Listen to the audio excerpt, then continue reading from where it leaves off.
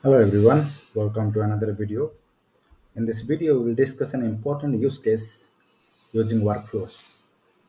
Workflow is a component by which you can some automate some processes using some configuration item, right? So how can you? In this video, we'll discuss how you can automatically decrement or increment field values dynamically or automatically depending on child record. For example, let's say this is my user entity whose name is employee. I have a entity called as doctor appointment. My intention is whenever a doctor appointment record gets completed associated with an employee represent here as a doctor. So what I want, every doctor has associated capacity. So let me go to the app and show you how it looks like.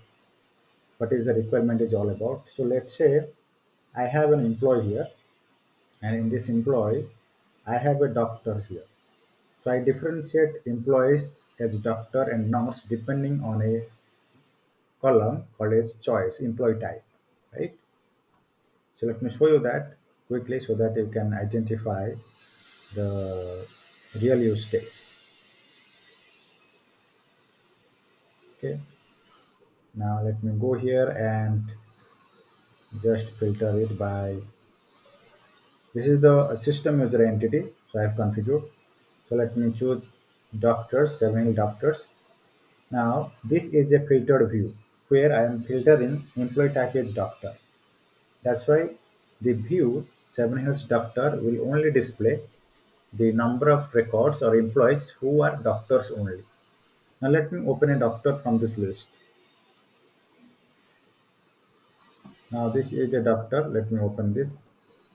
And when I open this doctor, I can configure two columns.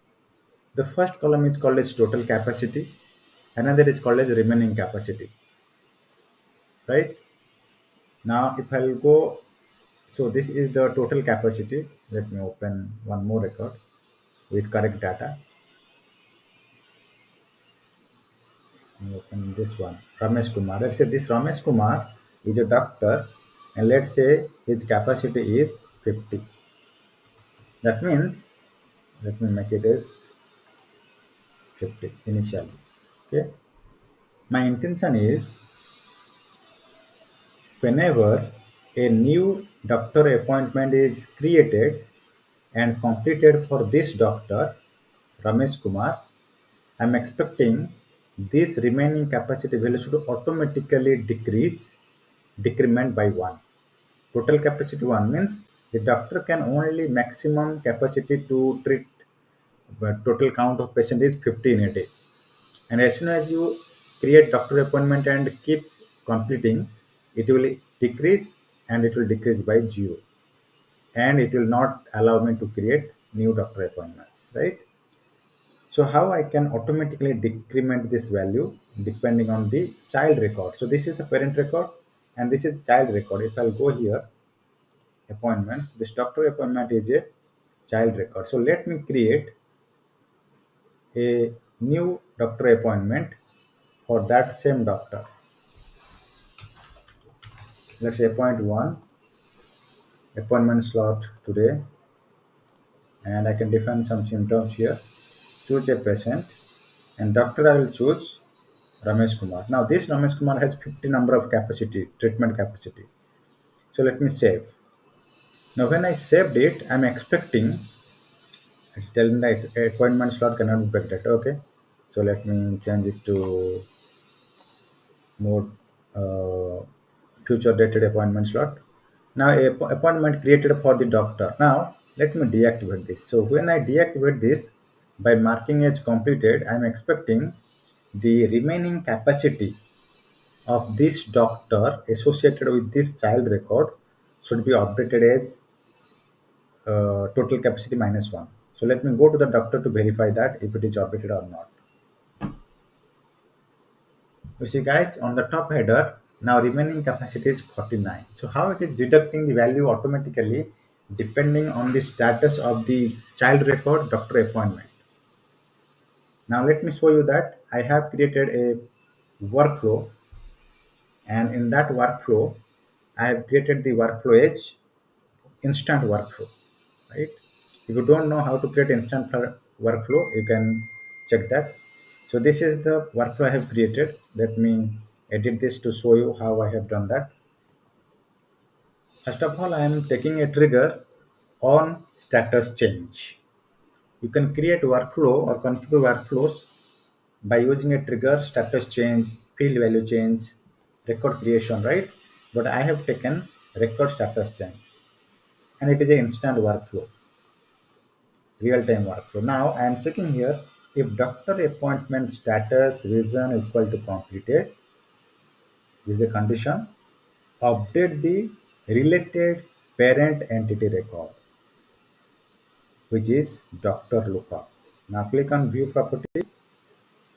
In the view property, you will see how I am using the decrement value. Now this is the total remaining capacity. Let me search here. This is the remaining capacity. When you want to decrement the value, you just click this, and let me deactivate this to show you. Let me deactivate so that you cannot understand. Otherwise, you cannot understand. If I will not deactivate, you cannot understand. So let me deactivate this.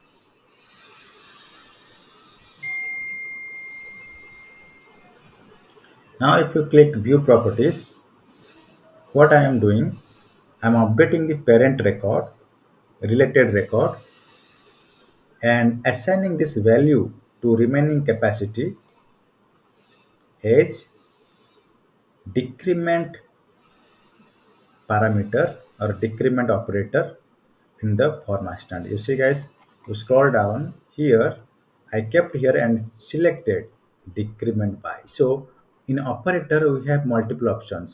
Set to, when you want to use set to, you can select a default value to a field. Okay, let's say, let me just delete this. Let's say remaining capacity, I want to put a default value, so I can use set to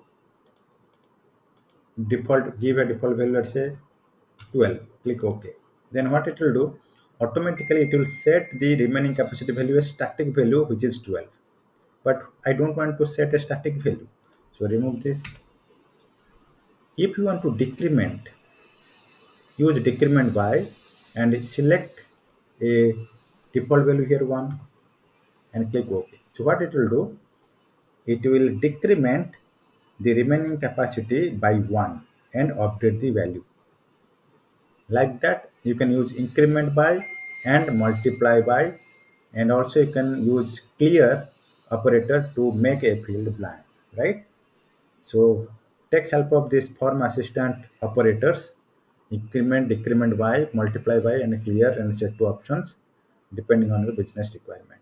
And this is because of this configuration, automatically the remaining capacity is updated when I change the status of a child record associated with this doctor appointment, associated with this employee.